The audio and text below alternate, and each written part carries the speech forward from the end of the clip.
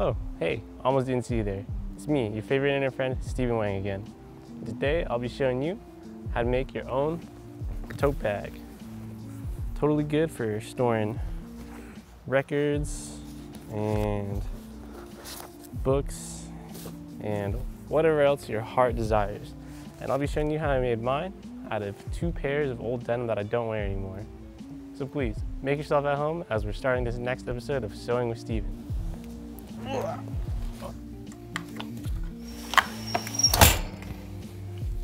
All right, let's begin.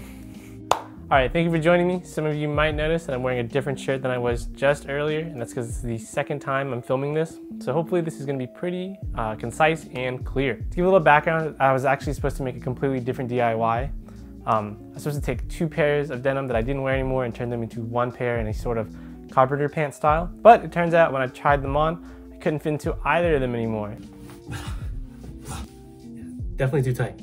So instead, I decided to make a tote bag. But that's just as well because a tote bag is useful and it's pretty easy actually. First, to start off, I'm going to be going over all the materials that you'll need. You will need a measuring tape, fabric scissors, heavy cotton webbing for the handles, fabric, a seam ripper, and a sewing machine. You'll also need some pins. Lastly, if you have a tote bag that you like either the design of or the size of, have that close by so you can go ahead and copy the measurements from it. So step 1 is going to be getting the fabric itself. So if you have some old clothes laying around, or clothes that you just don't want to wear anymore, can't fit anymore, that are of a heavier fabric, go ahead and grab those. And then the next step, we're going to take them apart and turn them into a flat fabric. Step 2, like I mentioned earlier, now that we have our clothes, we need to turn them into flat fabric. What does that mean? So when we're working on this project, we can't just be sewing clothes together. We have to go ahead and cut apart our clothes and turn them into fabric panels that we can use. For me, I went ahead and cut apart my pants, cut off the seams, and turned the legs into rectangles of fabric that look like this. And so I used these rectangles, I had multiple of them, and I sewed them all together to make one large piece of fabric. I'll also be putting a link in the description down below of the tutorial that I followed to turn my jeans into flat fabric. So step 3, super easy. Now that we've cut out our fabric panels and we have them in rectangle squares, you'll be taking them and just sewing them together into one large flat panel. Step 4. Now that we have one large fabric panel, it's almost time for us to begin cutting it. But before we cut our fabric panel, we have to figure out the dimensions of the tote bag that we want. So if you have a reference tote, this is where you'd be grabbing it. This is the one that I used. It's wide enough that I like it, and I just generally enjoy the shape. Here are the measurements you're going to want to take. You're going to want to take the width, so it's this point to this point. You're going to want to take the height, so from the top to the bottom. And also, what I did was I took this center to the peak, so the height from the center of the handle to the top of the handle. And that'll be helpful for figuring out how long you need your handle so it's going to be comfortable for when you put it over your shoulder, that it's not right in your armpit and that you can actually access the bag when you have it around your arm. So after you get your dimensions, it's time to cut up your fabric. One of the things to remember is that the bottom of a tote bag is not sewn together.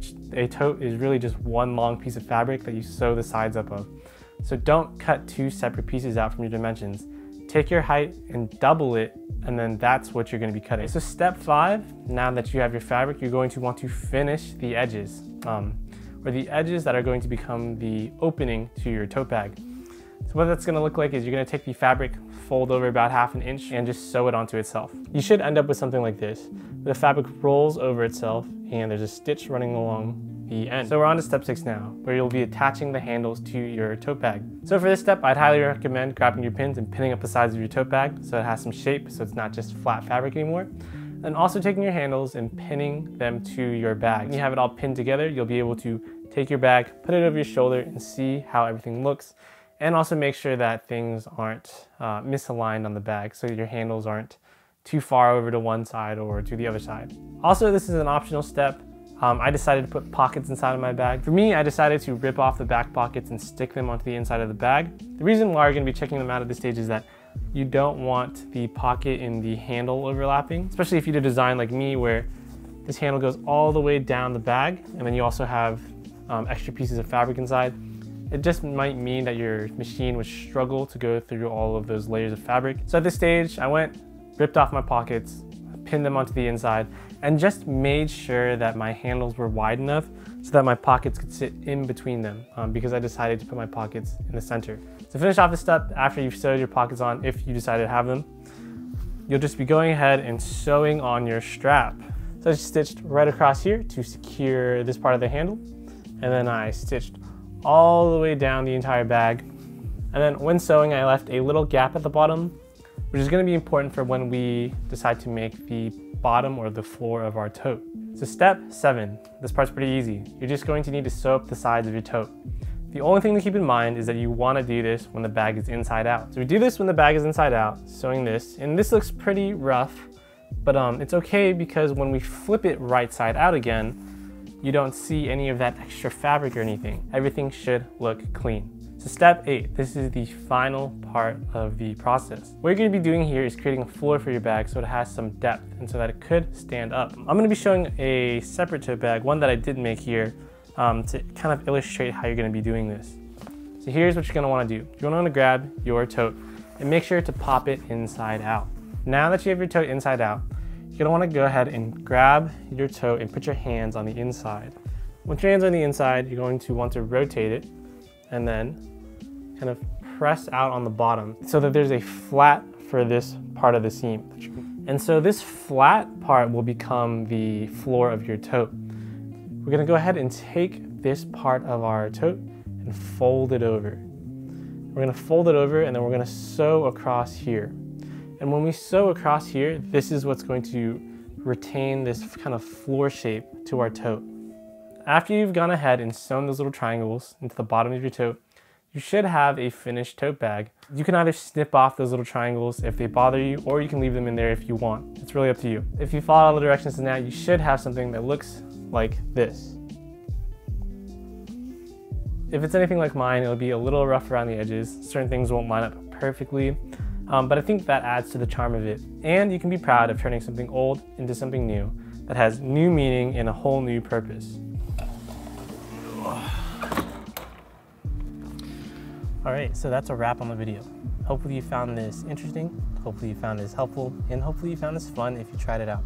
And if you did, please leave a comment down below telling me how it went or with any questions that you have. And if you have any questions also, please feel free to DM me over on Instagram at Stephen Wang. Take care, and I'll be seeing you all soon.